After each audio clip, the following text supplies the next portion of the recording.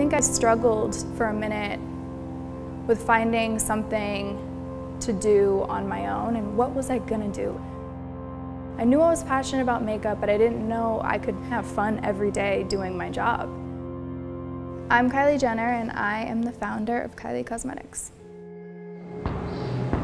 I had an insecurity with my lips when I was younger, so I turned to makeup to help me feel more confident.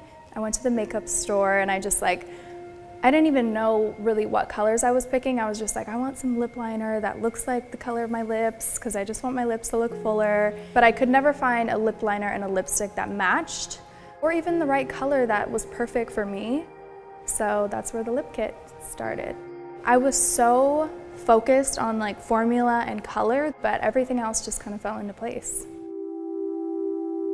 I put so much love into everything that I make, and I make sure everything is perfect and something I would personally use. So then when I see my fans have it and they love it and their reaction, that's what's the most exciting to me. Starting a company on my own and it being so big from the beginning, there's not a lot of room for mistakes. Every company has mistakes. They learn from them and they change them, but it's probably owning up to those from the beginning and just being honest and changing them in front of everybody. I'm the face to my brand, and I take responsibility for everything that happens.